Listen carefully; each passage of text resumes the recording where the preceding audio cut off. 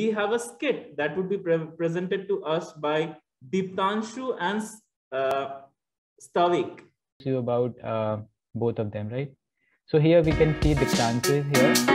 He will be playing the role of a boy who attended the sessions reluctantly and doesn't believe that these lessons that we just now saw in the workshop are practical or are relevant to our lives, right?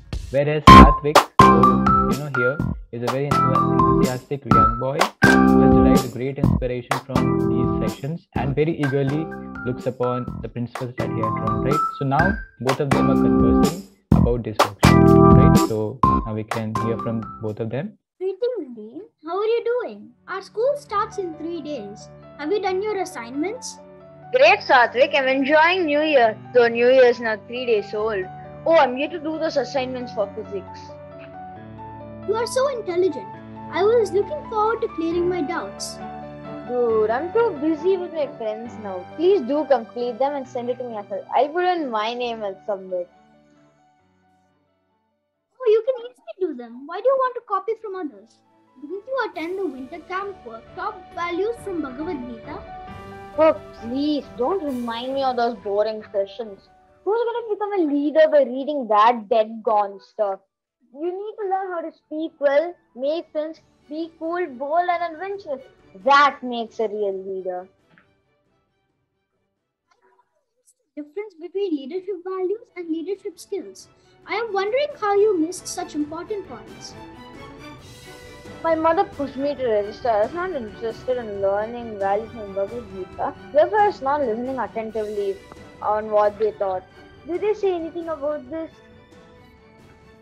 Yes, leadership skills are like the external traits of a good leader, like communication, body language, and human interactions. Oh, is it? But leadership values are deep principles and values that are built over a long period of practice. Values like purpose, determination, positivity, discipline, cooperation, etc., and many more. This is like making a building. If you want the building to stand to the test of time, it should have a strong foundation. To change the external appearance is not difficult, but to change the foundation once it is built is next to impossible. Acquiring leadership skills is like a good communication, and presentation is like painting the wall of the building. But the foundation of the building are the values on which we rest. Even if what you're saying is correct, those things can be learned by our own life experiences and by reading books or from our best teacher, Google. Why waste our early years in these trivial matters? There's so much more to enjoy and experience. Once you lose these golden years, you'll just remain a grand old man. Oh, probably true. These years are the golden years of our life. If you don't equip yourself with the right values, you will surely waste them. Nah, these are century-old ways. You should open up, make friends, learn coding, design, and other such useful skills in the modern day. Learn to enjoy different colors in life. And by the way, experience is the best teacher.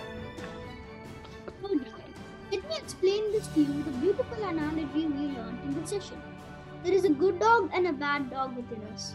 The good dog urges us to do the good and right things according to high morals like honesty, integrity, discipline, compassion, and positivity, while the bad dog within compels us to do bad, harm others, break laws, go against right principles, and enjoy in wrong ways.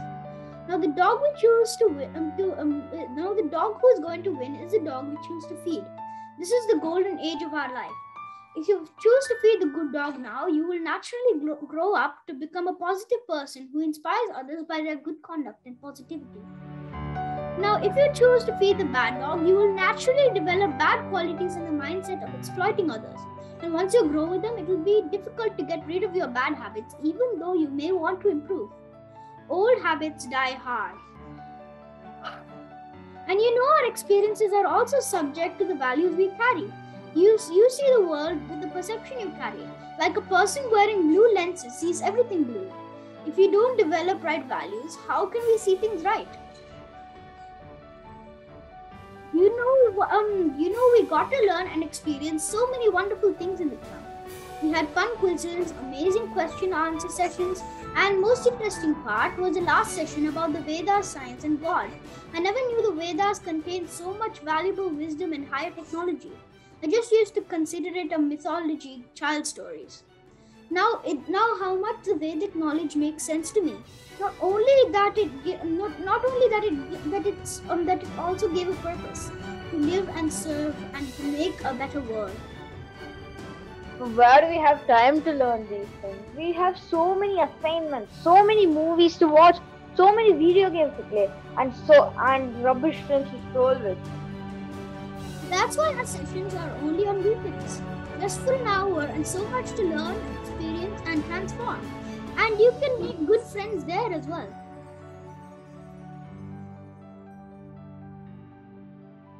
To be honest, Satvik, I fear that if I become too interested in these subjects, I might lose my career. I don't want to be a monk at all. Give up these ideas, Dean. After all, our mentors are all accomplished professionals in their lives, but they have a purpose to contribute to the society. And with the right values, you will feel more focused to study and learn new skills. Science and spirituality can go hand in hand. Just like Arjuna, he was a great warrior and a great devotee of Lord Krishna. Thank you, Satvik, for opening my eyes.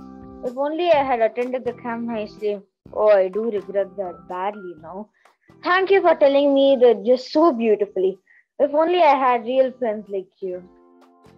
You are a wonderful person, Dean.